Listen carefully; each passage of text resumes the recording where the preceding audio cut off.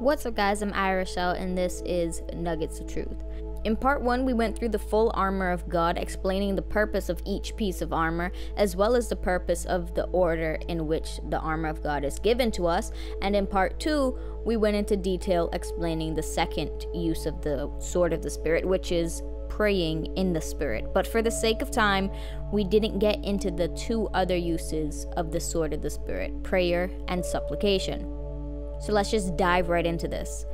The sword of the Spirit is found in Paul's letter to the Ephesians. Ephesians chapter 6 verse 17 through 20. And take the helmet of salvation and the sword of the Spirit, which is the word of God, praying at all times in the Spirit, with all prayer and supplication. To that end, keep alert with all perseverance, making supplication for all the saints, and also for me, that words may be given to me in opening my mouth boldly, to proclaim the mystery of the gospel, for which I am an ambassador in chains, that I may declare it boldly, as I ought to speak.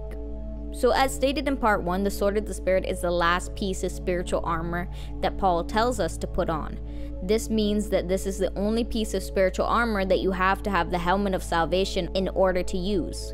In part 2, we explained that the second use of the armor is praying in the Spirit and what that means. Now let's get into the third use of the sword of the Spirit, prayer.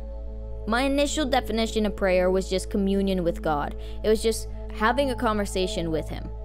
Prayer to me was just talking to God, but after looking into it, prayer is actually a very specific way of talking to God. The word prayer here is the Greek word on the screen, which means petition. Many people may think that this isn't a big deal, right? But this is actually a really big deal. A lot of people don't actually like to ask God for things. They feel like they're bothering Him, but that's the very purpose of prayer. It's to make your petition known to God. It's to ask for what you need. Why? Because it teaches us to depend on God and not ourselves. It teaches us to depend on God and not others. The first time that this Greek word for prayer is actually used is in the book of Matthew by Jesus. Matthew chapter 21 verse 12 through 17. And Jesus entered the temple and drove out all who sold and bought in the temple, and He overturned the tables of the money changers and the seats of those who sold pigeons. He said to them, "It is written, my house shall be called a house of prayer, but you make it a den of robbers." And the blind and the lame came to Him in the temple, and He healed them. But when the chief priests and the scribes saw the wonderful things that He did, and the children crying out in the temple, "Hosanna to the Son of David," they were indignant. And they said to Him, "Do you hear what these are saying?" And Jesus said to them, "Yes, have you never heard out of the mouths of infants and nursing babies you have prepared praise?" And leaving them, He went out of the city to Bethany and lodged there. Jesus was very specific with His words. He said house of prayer and den of robbers. Now if we go to the Gospel of John, we find that Jesus actually did this earlier, but He didn't call them robbers. John chapter 2 verse 13 through 22. The Passover of the Jews was at hand, and Jesus went up to Jerusalem. In the temple He found those who were selling oxen and sheep and pigeons, and the money changers sitting there. And making a whip of cords, He drove them out of the temple with the sheep and oxen, and He poured out the coins of the money changers and overturned their tables. And He told those who sold the pigeons, "Take these things away. Do not make my Father's house a house of trade." His disciples remembered that it was written, "Zeal for your house will consume me." So the Jews said to Him, "What sign do you show us for doing these things?" Jesus answered them, "Destroy this temple, and in 3 days I will raise it up." The Jews then said, "It has taken 46 years to build this temple, and you will raise it up in 3 days?" But He was speaking about the temple of His body. When therefore He was raised from the dead, His disciples remembered that He had said this, and they believed the scripture and the word that Jesus had spoken. The first time Jesus does this, He calls it a house of trade. This is more so implying that the temple had become about making money. It had become a business instead of a holy place, instead of the house of God. Whereas in his second encounter recorded by Matthew, he specifically calls it a den of robbers. Now the word den is the Greek word on the screen, which means cave. What I find interesting about this word is that it's only used 6 times in scripture. Once in Matthew, that we just read, once in Mark, and once in Luke, stating the same accusation in the temple. Once in John, when referring to the cave that Lazarus was laid in. Once in Hebrews, when the author tells of the faith of Gideon, Barak, Samson, Jephthah, David, Samuel, and the prophets. Hebrews chapter 11, verse 37 to 38. They were stoned, they were sawn in two, they were killed with the sword. They went about in skins of sheep and goats, destitute, afflicted, mistreated, of whom the world was not worthy, wandering about in deserts and mountains, and in dens and caves of the earth. Revelation chapter 6, verse 12 through 17 says, When he opened the 6th seal, I looked, and behold, there was a great earthquake, and the sun became black as sackcloth. The full moon became like blood, and the stars of the sky fell to the earth as the fig tree sheds its winter fruit when shaken by a gale. The sky vanished like a scroll that is being rolled up, and every mountain and island was removed from its place. Then the kings of the earth, and the great ones, and the generals, and the rich, and the powerful, and everyone, slave and free, hid themselves in the caves, and among the rocks of the mountains, calling to the mountains and rocks, Fall on us, and hide us from the face of him who is seated on the throne, and from the wrath of the Lamb, for the great day of their wrath has come, and who can stand? Now I want you to keep in mind how this word den is used in Scripture. A den of robbers, a place to lay the dead, and a place to hide from the wrath of someone. Now the word robber is the Greek word on the screen, which means robber. This Greek word is used 15 times in Scripture. 4 times in Matthew, once in the verse we read earlier, once when Jesus is being arrested and he essentially is asking why they came out to arrest him like he's a robber, and then twice when referring to the 2 robbers that Jesus was crucified with. Then 3 times in Mark, all 3 are used in the same instances as Matthew. Then 4 times in Luke, twice in the story of the Good Samaritan, once when he calls the temple a den of robbers, once when he's being arrested, then 3 times in John, twice in the parable of the Good Shepherd, once in the description of Barabbas, the man Jesus took the place of on the cross, and lastly, once in 2 Corinthians when Paul explains the hardships he has experienced for the sake of the gospel. Now the 2 verses I want to focus on are John's account. John chapter 10, verse 1 through 10. Truly, truly, I say to you, he who does not enter the sheepfold by the door, but climbs in by another way, that man is a thief and a robber.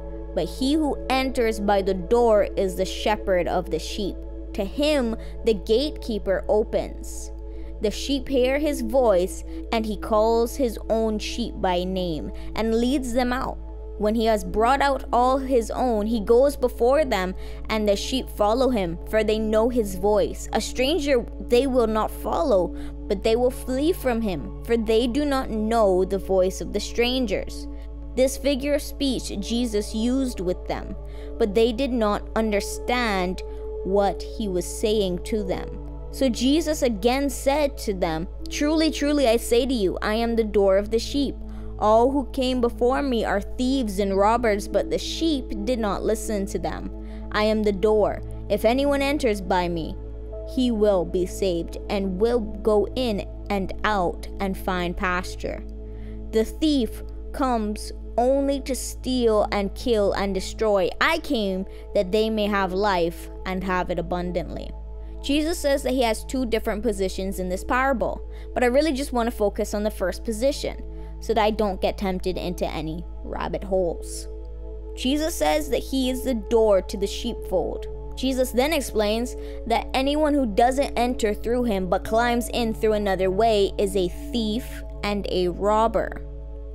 So let's now pull all the information we have based on what we've just read and learned.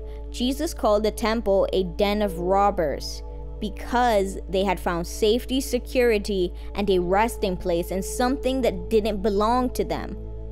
Here, let me further explain what Jesus was talking about. Jeremiah chapter 7, verse 8 through 15. Behold, you trust in deceptive words to no avail. Will you steal, murder, commit adultery, swear falsely, make offerings to Baal, and go after other gods that you have not known, and then come and stand before me in this place, which is called by my name, and say, we are delivered?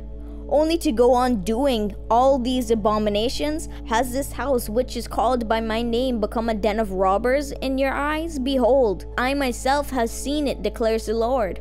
Go now to my place that was in Shiloh, where I made my name dwell at first, and see what I did to it because of the evil of my people Israel. And now because you have done all these things, declares the Lord, and when I spoke to you persistently, you did not listen, and when I called you, you did not answer. Therefore I will do to the house that is called by my name, and in which you trust, and to the place that I gave to you and to your fathers, as I did to Shiloh. And I will cast you out of my sight, as I cast out all your kinsmen, all the offspring of Ephraim. Now, I'm well aware that Isaiah says, my house shall be called a house of prayer. But to ignore Jeremiah quoting the Lord, saying that they make it a den of robbers, I think would miss the full picture. The Lord, through the prophet Jeremiah, explains what this phrase, making it a den of robbers, means. He says that because the people put their trust and their faith in other things, as well as lived in sin, yet still expected to enter the house of the Lord and remain in his presence, in his love, they made the temple of God a den of robbers. Now some will say, how can we even begin to compare the two? No account in any of the Gospels says that they were doing this. Well, actually, yes they do. Each one does. Look at how Jesus says it. Matthew chapter 21, verse 13. He said to them, it is written, my house shall be called a house of prayer, but you make it a den of robbers. Both Mark and Luke say the same exact thing.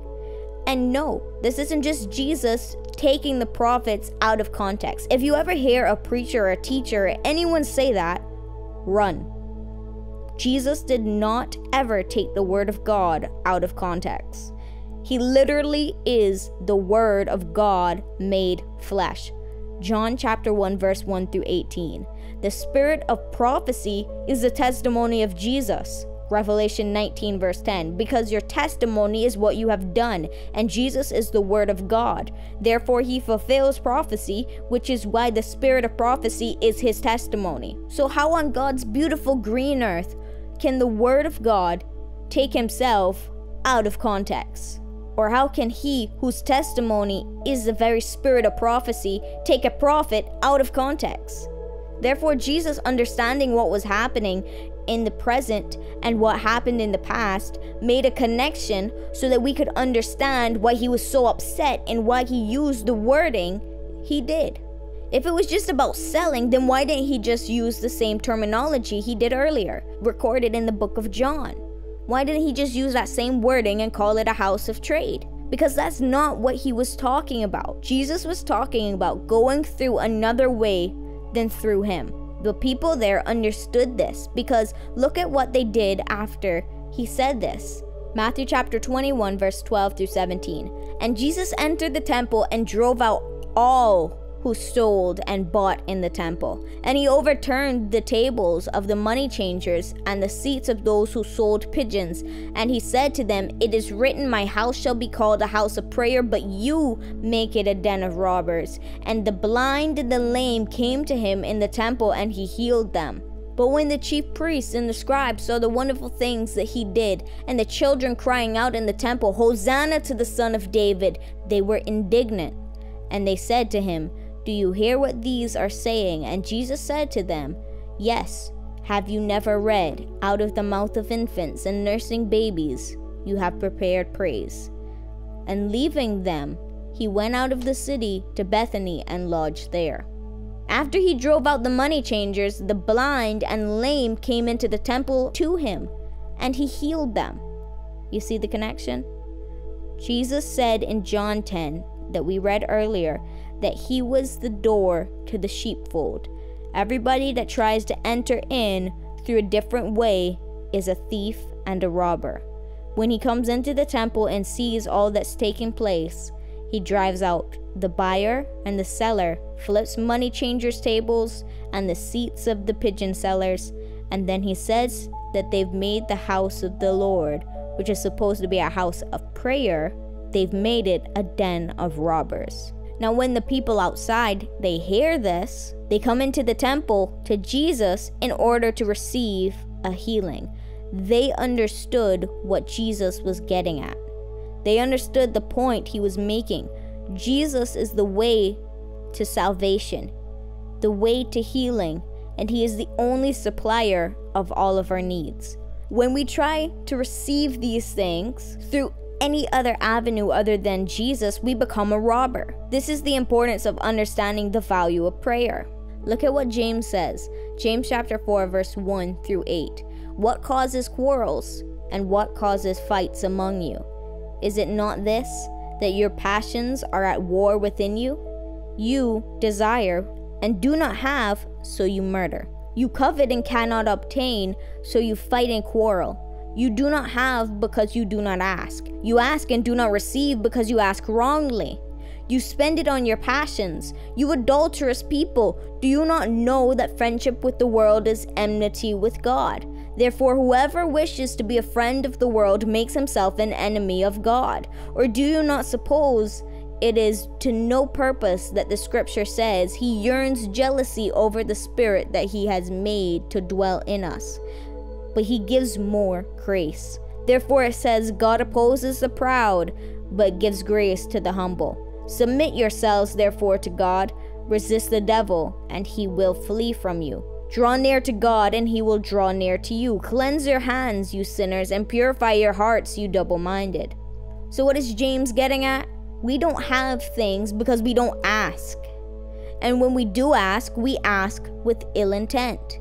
We ask for our own gain, to increase and satisfy our own greed, because we want the world instead of the things of God. Now look at what Jesus says, Matthew chapter 6, verse 25 through 34. Therefore I tell you, do not be anxious about your life, what you will eat or what you will drink, nor about your body, what you will put on. Is not life more than food, and the body more than clothing? Look at the birds of the air. They neither sow nor reap, nor gather into barns, and yet your heavenly Father feeds them. Are you not of more value than they? And which of you, by being anxious, can add a single hour to his lifespan? And why are you anxious about clothing? Consider the lilies of the field, how they grow. They neither toil nor spin. Yet I tell you, even Solomon in all his glory was not arrayed like one of these. But if God, who clothes the grass of the field, which today is alive and tomorrow is thrown into the oven, will he not much more clothe you, O you of little faith? Therefore do not be anxious, saying, what shall we eat, and what shall we drink, or what shall we wear? For the Gentiles seek after all these things, and your heavenly Father knows that you need them all. But seek first the kingdom of God and his righteousness, and all these things will be added to you. Therefore do not be anxious about tomorrow, for tomorrow will be anxious for itself. Sufficient for the day is its own trouble. Jesus is saying the same thing that James is. When you ask, make sure it's not rooted in a selfish and sinful passion. Instead, let it be for the kingdom of God. Because when we put the kingdom of God and his righteousness first, all the things that we need will be added to us. Now let's dig a little deeper into how to pray or petition the Lord. James chapter 1 verse 2 through 8 says, "Count it all joy, my brothers, when you meet trials of various kinds. For you know that the testing of your faith produces steadfastness. And let steadfastness have its full effect, that you may be perfect and complete, lacking in nothing. If any of you lacks wisdom, let him ask God, who gives generously to all without reproach, and it will be given him. But let him ask in faith, with no doubting. For the one who doubts is like a wave of the sea that is driven and tossed by the wind. For that person must not suppose that he will receive anything from the Lord. He is a double-minded man, unstable in all his ways." Prayer is more than just petitioning God. We also have to have faith. We have to pray without doubt that we will receive. James says that the person who prays but doubts that he will receive what he has prayed for is unstable in all his ways. If he's unstable in all of his ways, then his house can't be built on the rock that cannot be shaken, on that firm foundation that cannot be moved. It can't be built on Jesus. Matthew chapter 7 verse 24 through 27 and Luke chapter 6 verse 46 through 49. In other words, prayer, making your petition known to the Lord, will not be heard or answered if you ask in order to gain the world or you ask with doubt. Now, some will say, doesn't Jesus promise to give us anything we ask for? Well, no, not really. Matthew chapter 7 verse 7 through 11 says, "Ask and it will be given to you. Seek and you will find. Knock and the door will be opened to you. For everyone who asks receives, and the one who seeks finds, and to the one who knocks it will be opened. Or which one of you, if his son asks for bread, will give him a stone? Or if he asks for a fish, will give him a serpent? If you then, who are evil, know how to give good gifts to your children, how much more will your Father who is in heaven give good things to those who ask him?" I want you to notice what Jesus says. Jesus says everyone who asks receives, and then finishes that thought with, "If you then who are evil know how to give good gifts to your children, how much more will your Father who is in heaven give good gifts to those who ask him?" Jesus specifically says that our Heavenly Father will give us good things. Good things do not include worldly things. James clarifies this for us in the rest of his letter that we read earlier. James chapter 4 verse 4 through 10. "You adulterous people, do you not know that friendship with the world is enmity with God? Therefore, whoever wishes to be a friend of the world makes himself an enemy of God. Or do you suppose it is to no purpose that the scripture says he yearns jealously over the Spirit that he has made to dwell in us? But he gives more grace. Therefore it says, God opposes the proud, but gives grace to the humble. Submit yourselves, therefore, to God. Resist the devil, and he will flee from you. Draw near to God, and he will draw near to you. Cleanse your hands, you sinners, and purify your hearts, you double-minded. Be wretched, and mourn and weep. Let your laughter be turned to mourning, and your joy to gloom. Humble yourselves before the Lord, and he will exalt you." James, after telling us why we ask but we don't receive, explains it's because we not only desire a friendship with the world, but we have a friendship with the world. And because this is our desire and our action, we have made ourselves an enemy of God. Therefore, our prayers go unheard and unanswered. How we act affects whether or not God hears and answers our prayers. For God doesn't hear nor answer his enemy. He only hears and answers his friends. John 15 verse 13 through 16. Greater love has no one than this, that someone lay down his life for his friend. You are my friends if you do what I command you. No longer do I call you servants, for the servant does not know what his master is doing, but I have called you friends. For all that I have heard from my Father I have made known to you. You did not choose me, but I chose you and appointed you that you should go and bear fruit, and that your fruit should abide, so that whatever you ask the Father in my name, he may give it to you. Jesus makes it very clear that his friends obey his commands. Because they do this, they bear fruit and remain in him in his love. This is essential to understand because Jesus is the vine and we are the branches. And apart from the vine, the branches can do nothing. John chapter 15, verse 1 through 17. When we complete these necessary actions, then and only then will the Father not only hear our prayers, but answer our prayers. Let's read one more verse about prayer. Psalms chapter 37, verses 3 through 5. Trust in the Lord and do good. Dwell in the land and befriend faithfulness. Delight yourself in the Lord, and he will give you the desires of your heart. Commit your way to the Lord. Trust in him, and he will act. David made it very clear that there is an action that we have to do before we will receive the desires of our hearts, which is delight ourselves in the Lord. Why does this matter? Because our heart's desire changes when we delight ourselves in the Lord. We begin to change. We begin to be molded into his image instead of remaining in our sin-ridden state of being. Romans chapter 12, verse 2, and 2 Corinthians chapter 3, verse 18. This is why God promises that he will give us a new heart and put a new spirit in us in Ezekiel chapter 11, verse 19 through 20, and Ezekiel chapter 36, verse 26. Only when our hearts begin to change do the desires of our hearts begin to be answered and given to us. For more on the desires of our heart and why our heart has to first change, check out our video, Can You Listen to Your Heart?, which is under our Not for the Weak of Heart category. So let's just sum everything up for you guys real quick. Prayer is much more than just talking to God. It's bringing your petition to him. It's asking for what you need, your heart's desire. But prayer only works when your request isn't rooted in selfishness or in gaining the world. Instead, it must be rooted in furthering the kingdom of God and his righteousness, and coupled with faith and no doubt. In other words, we have to be in obedience with God's word. And we have to delight in him, seeking to further his kingdom and righteousness instead of ourselves in order to have our prayers answered. We have to be friends of God and not friends of the world in order to ask and receive. Prayer isn't selfish unless we make it selfish.